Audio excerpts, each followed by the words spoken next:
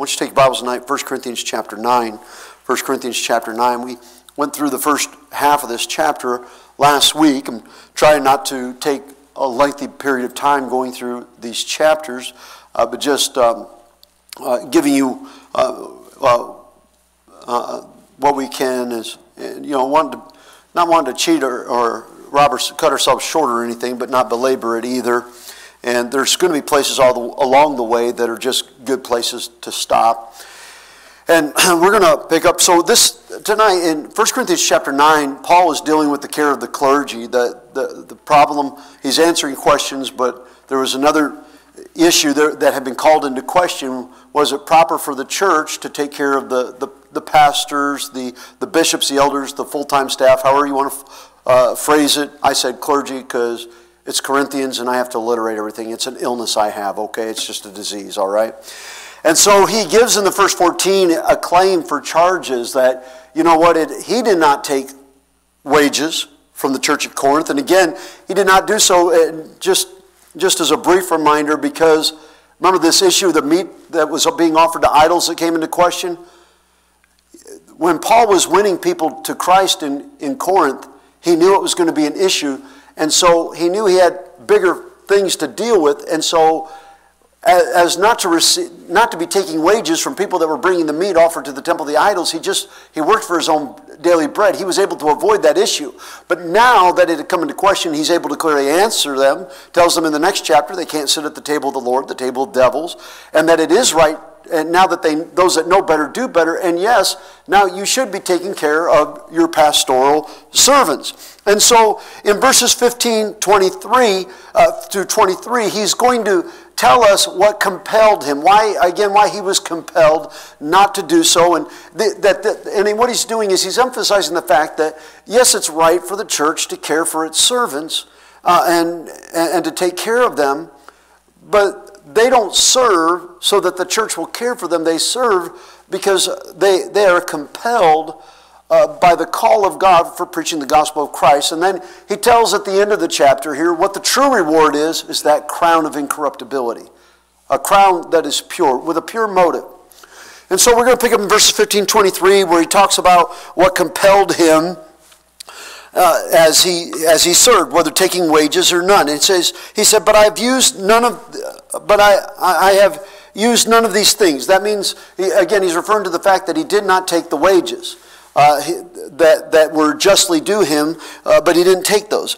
He said, neither have I written these things that it should be done so unto me, for it were better for me to die than that any man should make my glorying void. For though I preach the gospel, I have nothing to glory of, for necessity is laid upon me. Yea, woe is unto me if I preach not the gospel. For if I do this thing willingly, I have a reward, but if against my will, a dispensation of the gospel is committed unto me. What is my reward then? Verily, that when I preach the gospel, I may make the gospel of Christ without charge, that I abuse not my power in the gospel. For though I be free from all men, yet have I made myself servant unto all, that I might gain the more. And unto the Jews I became as a Jew, that I might gain the Jews. To them that are under the law, as under the law, that I might gain them that are under the law. To them that are without the law, as without law, being not without law to God, but under the law to Christ, that I might gain them that are without law. To the weak became I as weak, that I might gain the weak. I made all things to all men, that I might by all means save some. And this I do for the gospel's sake, that I might be partaker thereof with you. Now, again, Paul had every right to claim for the care of the church, but he had never used the benefits that were rightfully due him. And he wasn't writing to the church, as he says here in the beginning of this portion of Scripture, so that he could claim back pay. He wasn't filing for back pay or lost time or workman's comp. Up to this point in Paul's ministry, remember this is on Paul's second. Paul's probably in the middle of his second, or in between his second and third missionary journey. At this point in his life, he had worked willingly with his own hands as a tent maker, supporting himself. And to be fair to Paul, he was a younger man, bearing the yoke in his youth. He would take support as he aged. We know that he took support from the church of Philippi as he labored in Thessalonica, Berea, and Athens. They supported him while he was in prison and other times. So there would come a point that he did, but at this time he didn't. But it was right for them, and he wasn't writing, but it was right for them again to take care of those that serve the church now. And he said he'd rather die. He'd rather die than anybody say that he just served for the sake of drawing a paycheck. That's not why he served. Let me tell you something. No full-time servant of the Lord. I don't care if it's Christian school teacher. Have you seen what Christian school teachers make? They don't take that job for the money. Okay? They don't make a third of what a public school teacher makes. And honestly, they do just as much college, and they actually love their kids and going with less to invest more. It's not just a job where they have half the year off. Most of them have to support them. Often they have to support themselves in the summer with another occupation because they don't make $50,000 a year to only work 180 days a year with full benefits. They don't have that. Missionaries don't leave their occupations and go to the mission field because there's more money for them in it. In fact, we know there's much less. And no good pastor, assistant pastor, I don't care what place of full-time service, they don't do it for the dollars and cents. No, they got to have their needs met. Everybody's got to have their needs met. Necessity, needs, that's the biblical word. But that's not what compels them. And one of the most hurtful things that anybody can say to any servant of Christ that has a true heart to serve the Lord is they're in it for the money. It's one of the most, there's probably nothing that wounds their heart anymore. You know, there's a man in our community, and honestly, I consider him a friend. He counts me a friend.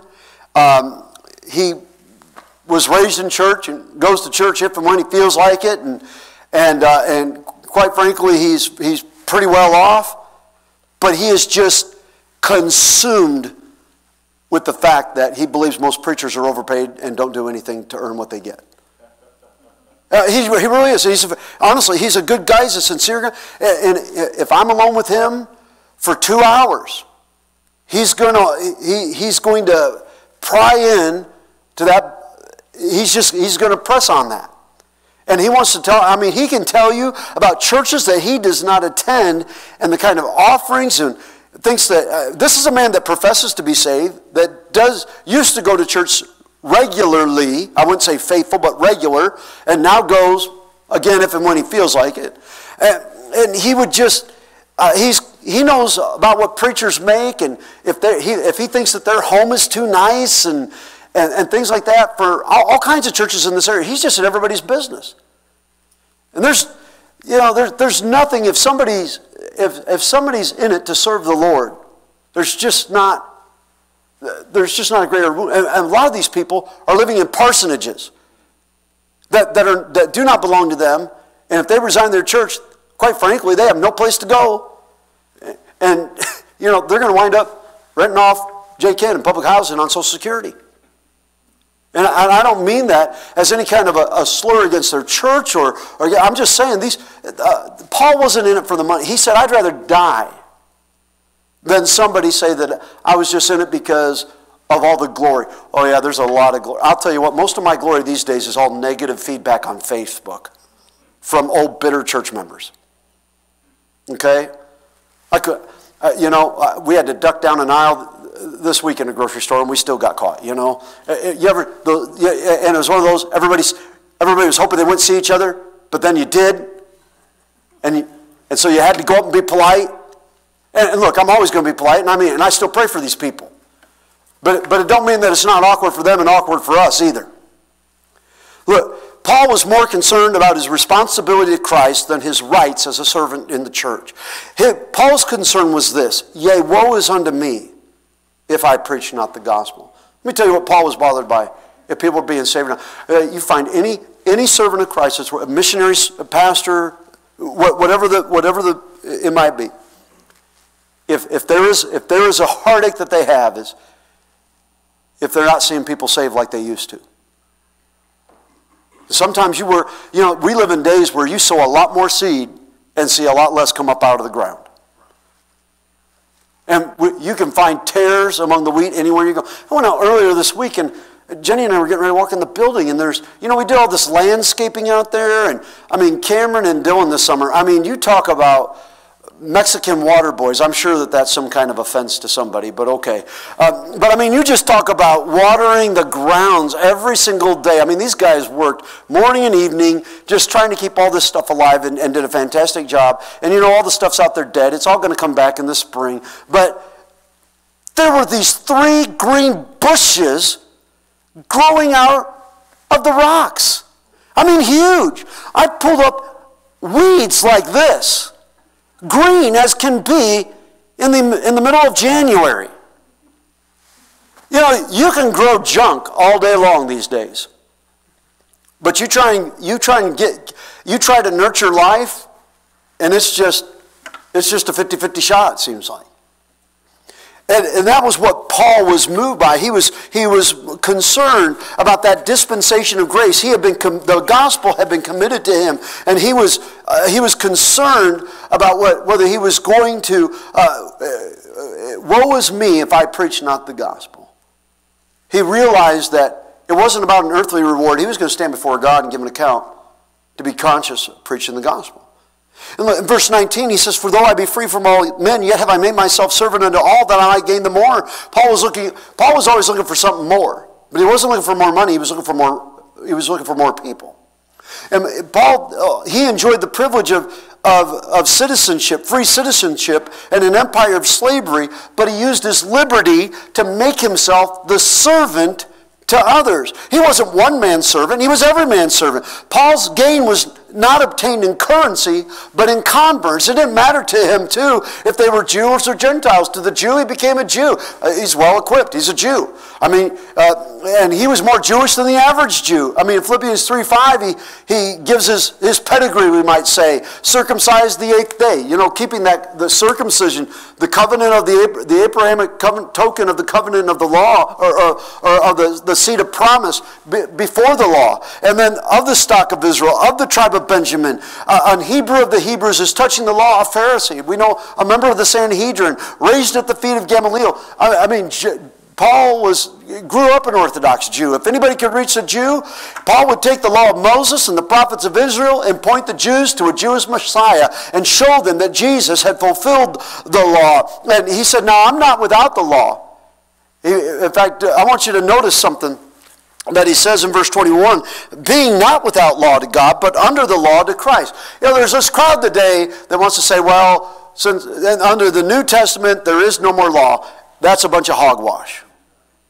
In the Old Testament, the law governed and ruled over mankind, and when the law was done with the man, it brought forth death.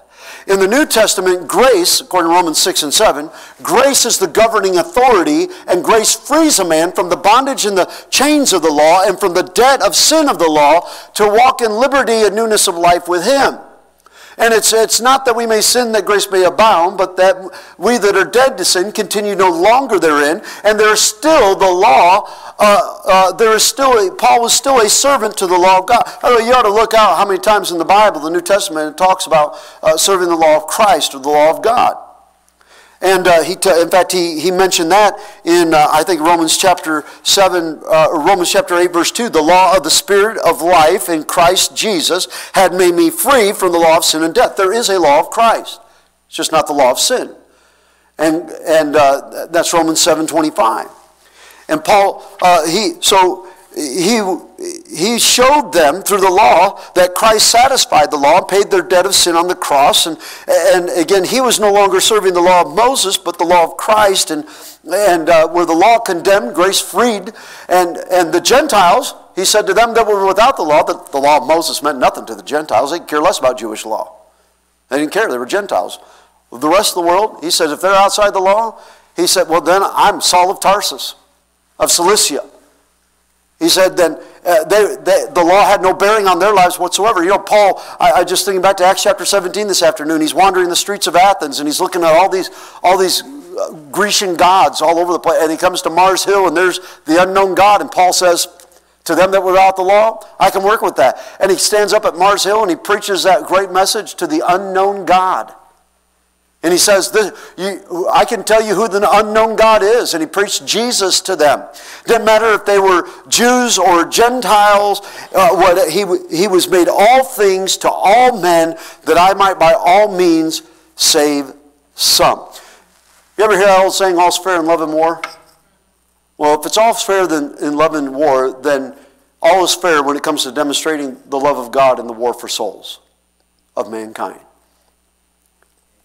You know, Paul, whatever he had to do to see someone saved, that's what he was willing to do.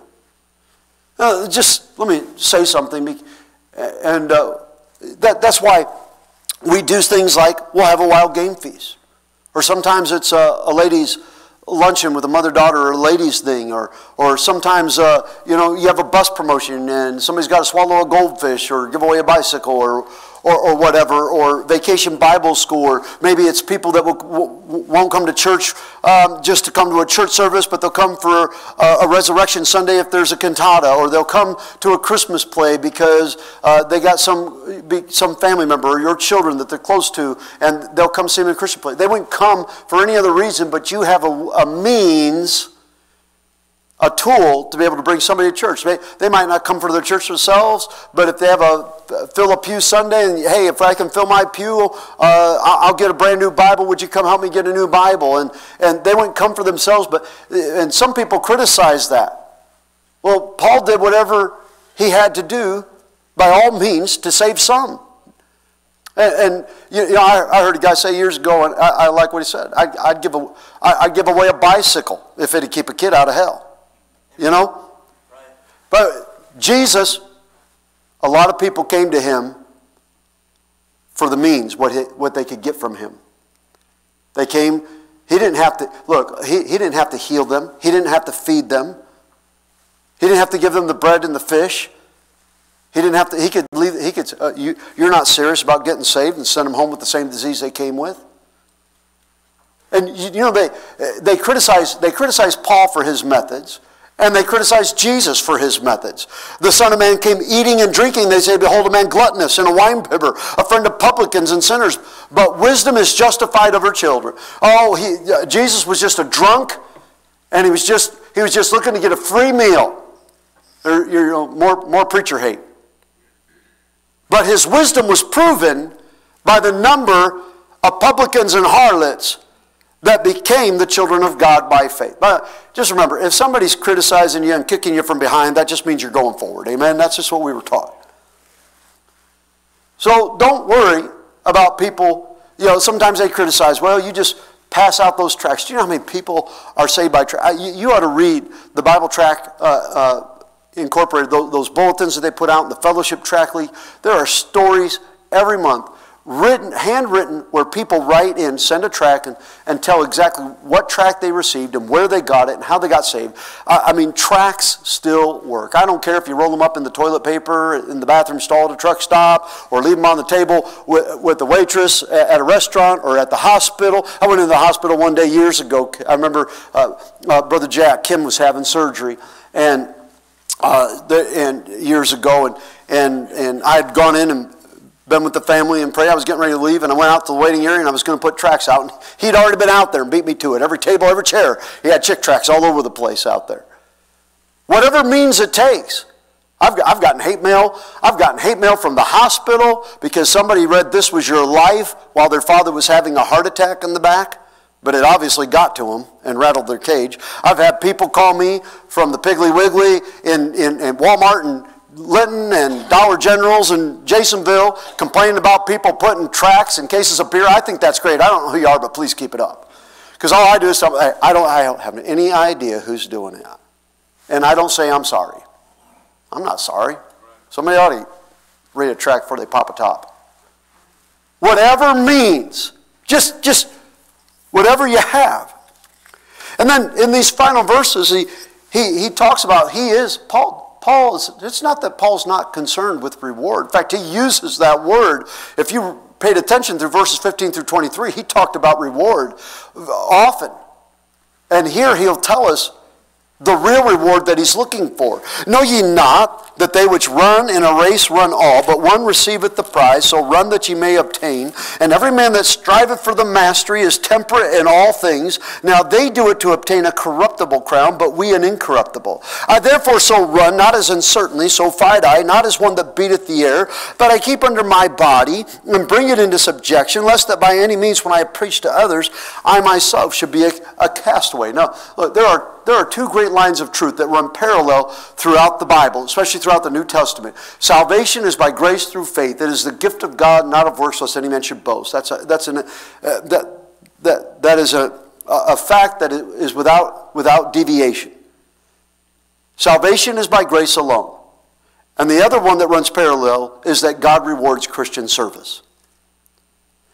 And Paul tells us what compelled men to Christ. He would not be without his reward. And Paul did labor for a reward. He labored for a crown, an incorruptible crown. And it's easy to see, reading these verses, that Paul was well versed in the athletic events and the games of his day. I believe Paul was a man's man, a red-blooded man, and he had admiration for the things that men accomplished in the athletic arena. The Bible is clear that God does not take pleasure in those things, but we also find no prohibition if they are in their proper place. Psalm 147:10 says that God, He delighteth not in the strength of the horse. He taketh not pleasure in the legs of a man. I love to see horses run run a race. Now, I'm not talking about betting track, okay? That seems to be all that's associated today. But I mean, it's something to see horses just run, and it's interesting to see any kind of a race. And God has no pleasure in the legs of a man. He doesn't matter if it's a horse race or a man race. It doesn't matter to God. But it doesn't mean that Paul didn't have an admiration for these things. And based on this passage and other places in the New Testament, he actually had quite a bit of knowledge about the athletic events of his day. If you were to go, you remember he's writing to the church at Corinth. Outside the city of Corinth is the Isthmian Plain. The Isthmian Plain is where the Greeks held games 3 times a year. And in Paul's day, they were absolutely the most prestigious games anywhere in the Roman Empire. They superseded the Olympic Games. The Olympic Games were nothing compared to the Isthmian Games. And Corinth was very proud of these games. And so Paul knew that they would be familiar with the illustration he's giving with a couple of the more popular games illustrating reward for service. And he uses the race. The Greek word for race is stadion. We get our English word stadium from that. And it speaks of a racetrack. And the stadium or racetrack at Corinth was where they run their races. It was only about 200 yards long, 600 feet. It was 1/8 of a Roman mile. And he reminds us that only one person wins the race. Look, you've heard me say this often through the years. God doesn't pass out snow cones and participation certificates. And not everybody's going to get a trophy, and everybody's going to get a prize. Everybody has a race to run. If you run your race, you will receive your prize. You will not refuse if you don't run your race because your back hurt, your fibromyalgia kicked up, you had a sore knee, somebody tripped you, there's no crowns for quitters. And there's no crowns for people that start. There's no place for people that won't start. He said, run that you may obtain. And it's one of those races. It's not a race where we're competing against each other. We each have a race to run. If we run our race, we obtain our crown. Run that you may obtain. We run against ourselves. Years ago, when, before I came here, I had a martial arts school, and the students that I trained, I always taught them, and this is true of any athletic event, you never compete against anybody else except yourself. I don't care what the sport is. I don't care if it's a race. I don't care if it's basketball, football, whatever it might be, martial arts. You always compete against yourself. Because if you compete against somebody else, one of two things happens. Either they're better than you, and you're going to surpass them, and once you've reached your goal, you quit because you satisfied your goal. Or they're better than you're ever going to be, and you're going to be frustrated because you can't attain to what they've done, and then you're going to quit. And that's true of any event. And that's kind of what's in mind here, is that when we run, it's not about, am I trying to beat somebody else to the finish line. I have a race that Christ has given me. If I run my race, I will win my prize. I'm competing against myself. And he gives us a secret in verse 25. Every man that striveth for the mastery is temperate in all things. That word mastery is where we get our English word agonize from. It sounds like, the Greek word sounds just like the word agonize. And Christian service is a race for a reward, but it's an agonizing race. That means we're going to strive. It means it's going to take effort. You're going to have to put in your time. You're going to have to train. You're going to run into opposition. It's not going to be easy. And if you're going to master your race, you're going to have to be temperate. This is not the same word for temperance found other places in the New Testament. It refers to self-discipline or self-control. There was a time when before I had a school and I was just a student in the martial arts, I competed in tournaments and I was competing for a spot. And this has been over, good night, it's been well over 25 years ago, but there was a time when I wanted to compete for a spot on the Olympic team when it was an Olympic demonstration sport. And the year that, 96, the year that I was trying to compete for a spot on the team, they had it in 92 and then they didn't have it in 96 and they brought it back in 2000. I don't even think they have it anymore, but I was competing for a place on the team, and there were special classes that I attended. They were even called Olympic classes. My instructor, he and his brother were the Olympic coaches, and they had special Olympic classes, but it wasn't just what I did in class, it was what I did outside of class. And at that time, I had to put in 5 hours a day. Working a job, I was even in college still, but I had to put in 5 hours a day. Now, I never wound up, again, they never wound up having the Olympics that year. I don't know if I would have made that 5-man roster or not. I competed against a lot of people that had on the previous and was a contender for that. But it took a lot of self-discipline, self-control. I had to watch what I ate and training and all these different things. It was a lot of work. It was a lot of effort. And Paul says in another place, he told Timothy, and this is what I want you to get here, and if a man also strive for masteries, just like he says here in 1 Corinthians, yet is he not crowned, except he strive lawfully. This is what the point Paul was trying to make with striving for the mastery. What took the self-discipline and the self-control is that, remember what he said about the law of Christ in God that he had to keep? He was under a law. He was running his race. He was laboring for a reward, but he had to do so lawfully. Can I say it this way? You won't be crowned unless you play by the rules. And God sets the rules. Let me put it like this. God's not going to reward you for teaching Sunday school if you get drunk in a bar on Saturday night. God doesn't allow us to keep sin in our life and then reward us for service. No, we're going to have to play by the rules. We're going to have to strive for the mastery. We're going to have to strive temperate in all things and lawfully and bring our body under subjection, like Paul says. Again, you're not going to sit there and keep pet sins, secret faults, and presumptuous sins. And presumptuous sins, we're presuming against the grace of God. Well, God knows that I'm going to struggle with something, and so I might as well just keep this thing. But as long as I do something for the Lord, as long as I go soul winning, I can look at pornography, or I can do whatever. Plug in whatever it is that the Holy Spirit puts in your head, whatever your besetting sin is. And look, that's why he says, let us lay aside every weight. There's the race again. One of the things that we know runners do, what do? They put on, they don't go out there dressed in a parka, do they? They're not running in combat boots. I mean, they'll shave every hair on their body. They'll run with weights to build resistance, to train, but when it comes time for the race, they'll take it off and lay aside every weight and the sin, which so doth easily beset us. In fact, Paul said in Hebrews that there are things in our life that they're not sinful. There's nothing wrong with them. But you're not going to be as good in the race as you ought to be. And so we ought to be willing to lay that thing aside.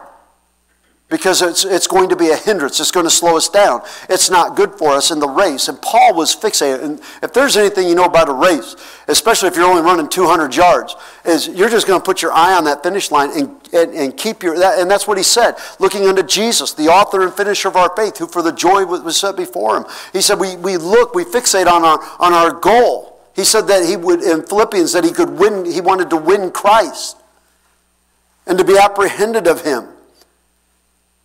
And contrary to a lot of people, what they believe, harboring sin in our lives disqualifies our service. God will not reward us for service if we keep sin. You know, you can read almost daily about some athlete in any number of sports that's being disqualified for cheating in one way or another. I remember a few years ago that, how many remember Lance Armstrong, the cyclist? And when he first won the Tour de France in 1999, he had cancer, and he immediately became like just the poster child for inspiration and resilience, you know, that he'd overcome cancer and won the Tour de France. And not only did he win it in 1999, he won it 7 years in a row. 7 years in a row won the Tour de France. And then 2012, 13, somewhere in there, they found out that he had been using performance-enhancing drugs, and he was stripped of all his titles. What a disappointment. What a disappointment.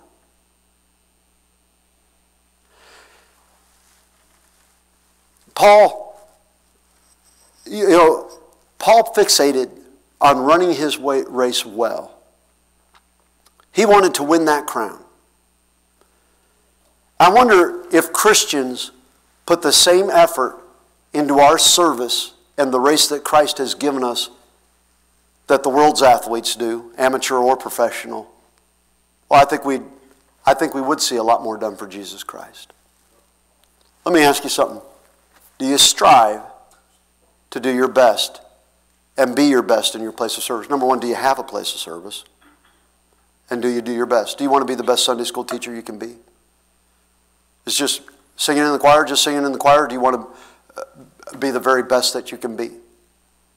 You know, just for sake of time and for illustration, same thing I could say, the bus ministry, nursing home, wouldn't matter what it is, you can pick anything you want, but you know, there are Sunday school teachers that on Sunday morning, 30 minutes before they go out the door, they look at the lesson, depend upon what knowledge they have of the Bible story, and go in and teach their class. And then there's that teacher that on Monday, they read their Sunday school lesson for the next Sunday, at least once a day, every day, for 6 days, so that they get it in their head and they get it in their heart. And they pray for their class every single day.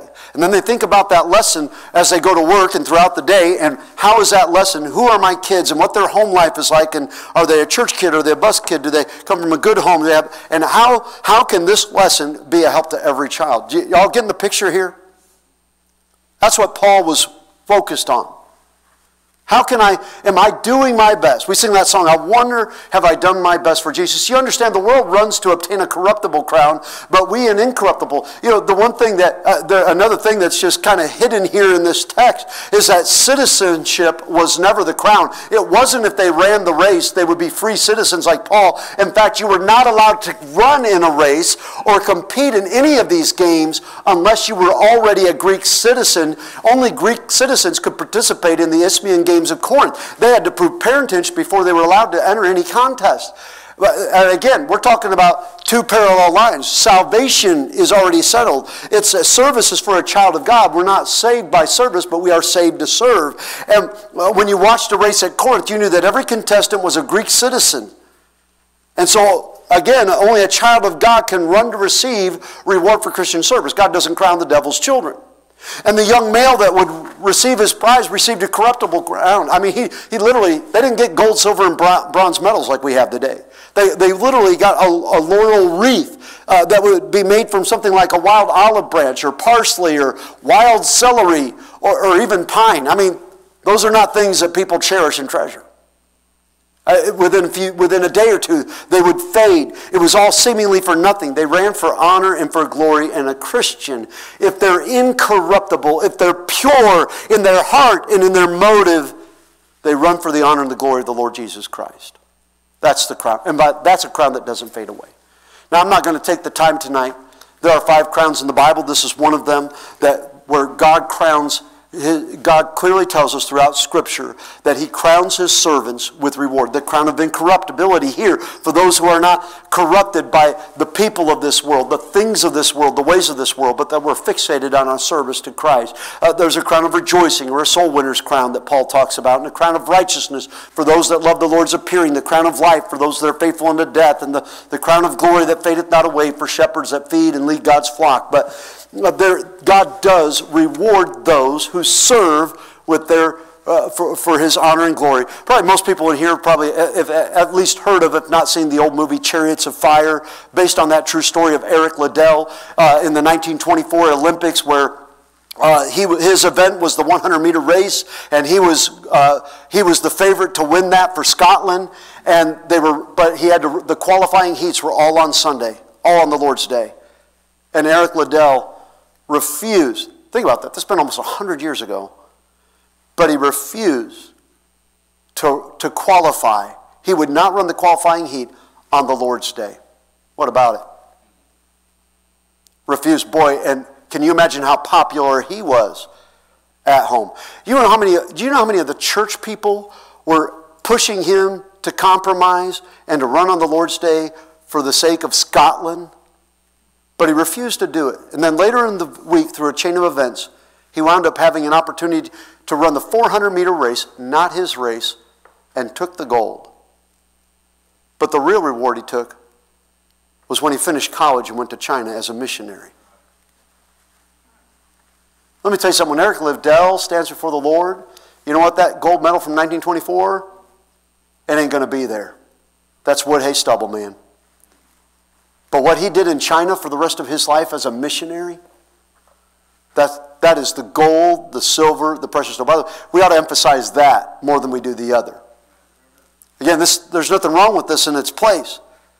But he said, I therefore, in light of these things, I therefore shall run. He runs a certain way, for the which cause I also suffer these things. Nevertheless, I am not ashamed, for I know whom I believe it, and am persuaded that He is able to keep me against that day. Paul concluded, he said, but I keep under my body and bring it into subjection. Those words I keep under my body, it means to strike beneath the eye or to give a black eye. Paul controlled his flesh because he brought himself under subjection. Like he said in Romans 7, he didn't do the things that the flesh wanted to do. His flesh wanted to do one thing, but he knew that the Lord wanted him to do something else, and he had to make himself do the things that God wanted him to do and deny himself. And so he brought his body under subjection. Why? He didn't want to give Jesus a black eye. He didn't want to be a castaway. He didn't want to be that guy that he had preached to others and they ran their race and received their reward, and then Paul gets to the end of his life and he's a castaway. And it's not talking about a loss of salvation. Again, it's a loss of reward. And Jesus, in 2 John chapter 1, verse 8, John tells us, look to yourselves that we lose not those things which we have wrought, but that we receive a full reward. You can't lose your salvation, but you can lose your... I know at least 3 pastors who have committed suicide when their sins found them out. I believe they're saved. I believe I'll see them in heaven one day, but I believe they forfeited their reward by the things that led them in their life, their secret sins that be sure your sin will find you out, and then it did, and then they couldn't live with the consequences, and they ended their own lives. Nobody wants to be that castaway. I think Ben Johnson from Canada set a world record, a brand new world record. I remember it in the 100-meter race in the 1988 Olympics in Seoul, Korea, and then 3 days later, he was disqualified, a castaway, for testing positive for steroids. His medal was taken and given to American Carl Lewis, and in 1993, he failed another drug test and was permanently banned for life. Paul was terrified at the thought that others that he had taught to run and taught to fight, that he would be a castaway for violating the rules, and that others that he had led to Christ received their reward and he lost his. We could all use a little bit of that fear of the Lord. It would remind us of what's important, not just for the time that we have here, but the time that we have for eternity. Heavenly Father, Lord, we thank you for the Bible study tonight. Lord, we pray that it's been a simple truth that's been, Lord, a needed reminder. Lord, we all need this reminder. Lord, for the purpose, Lord, for which we labor. Lord, that we labor not for our own gain, that we labor not for personal glory, for personal honor, but Lord, for your honor, for your glory.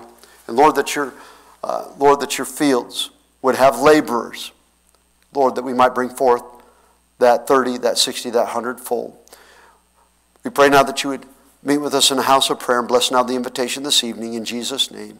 Amen. Let's stand. The piano's playing. The altar's open. The Lord's spoken to you somewhere along the way. Maybe it's prayer meeting night, house of prayer. You have a prayer request you need to personally bring before the Lord tonight. Why don't you do that now? And maybe somewhere along the way the Lord's just reminded us about the importance of our Christian service, about the reward that will outlast all other rewards.